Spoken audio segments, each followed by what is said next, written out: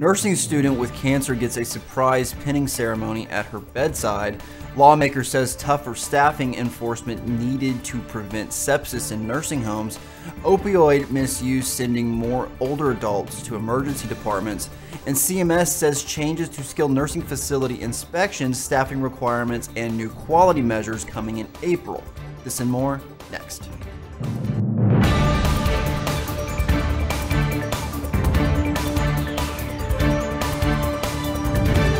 You're watching LTC News with Dane Henning. Welcome to CNA TV Long-Term Care News. I'm Dane Henning. Today is Wednesday, March 13th, 2019. To stay in the know of long-term care news, be sure to like, comment, and subscribe to our YouTube channel. Julie Harless was trying to become an RN at 50, but a recent diagnosis made her believe that dream would never be achieved. Harless decided to go back to school in 2017 to earn a degree from Ashland Community and Technical College in Kentucky. She had been working as a nursing assistant for almost 2 decades. But last week, she was diagnosed with stage 4 lung and ovarian cancer and was also found in her hips and tailbone. Her condition rapidly declined. Sitting in class just a month ago, she's now in hospice. Her classmates learned that she was not expected to live to her graduation in May 2020. So they decided to bring the honor to her bedside. A crowd of more than 100 people had a surprise pinning ceremony at Our Lady Belafonte Hospital in Ashland on Wednesday. Her family was touched by the gesture and overwhelmed that the program would provide the honor Harless had dreamed about. Her sister Barb Harless is also in the program. She plans to wear Julie's pin if she cannot attend the actual graduation ceremony in 2020. In an effort to address sepsis rates among nursing home residents, one Illinois lawmaker says the answer can be found in better tracking of staffing levels. Senator Jacqueline Collins, the Democrat for Chicago, announced a bill supported by AARP that would require state regulators to obtain Medicaid payroll data from facilities to calculate each quarter whether they are meeting minimum staffing standards. Illinois requires at least 2.5 hours of direct daily care for residents. Matt Hartman, the executive director of the Illinois Healthcare Association, called the bill redundant and said he's disappointed that nursing home stakeholders were not included in the process.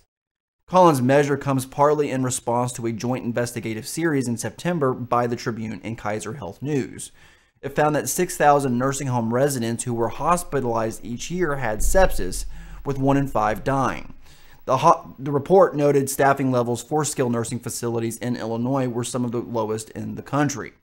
Under the proposed legislation, nursing homes that fail its staffing test would be fined at least twice the money saved by not staffing properly. They would also have to post signs in the doorways informing customers that they had failed to provide proper staffing during the previous quarter. We'll be back right after this break. Want a better way to invest in yourself as a CNA? And for only 10 cents per day, there's no better way to spend your daily dime. Start right here at NAHCA.org. Click on membership, fill out a few boxes, submit, and you're in.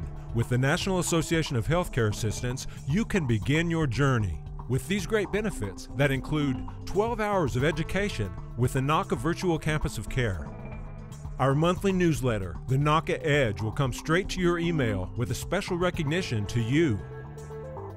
Registration discount to CNA Fest, NAHCA's annual CNA gathering just outside of Little Rock, Arkansas.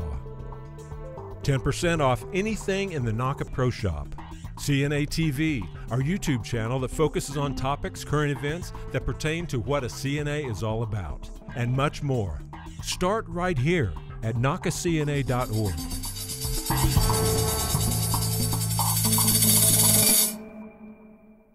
Emergency room visits by seniors who have misused opioids more than tripled between 2006 and 2014, according to a new study. The misuse of painkillers has had a snowball effect for seniors, leading to an increase in the number of chronic conditions, greater injury risk, and higher rates of mental health diagnoses, researchers with Townsend University found. Researchers studied multiple years of nationally representative data from the nationwide emergency department sample. That included more than 950 hospitals across 34 states and the District of Columbia.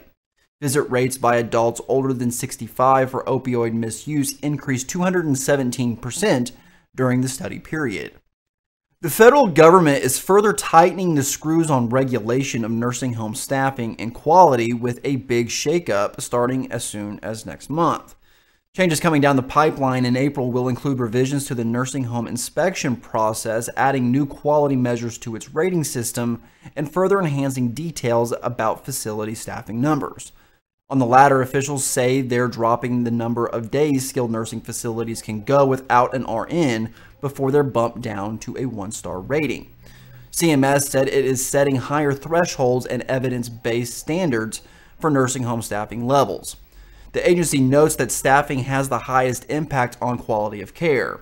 Currently, those that report 7 or more days in a quarter with no registered nurse on site are automatically dropped to 1 star, but that threshold for an automatic downgrade will fall to only 4 days. The American Healthcare Association, meanwhile, said it supports the changes to 5-star, but thinks CMS needs to go further. The agency is putting an emphasis on RN staffing related to nurse aides and licensed practical nurses with new rounding methods. However, it is important to realize that it is not just RNs who play a role in patient-centered care, but also therapists. This has been your long-term care news update. Everyone have a wonderful week, and I'll see you on Wednesday.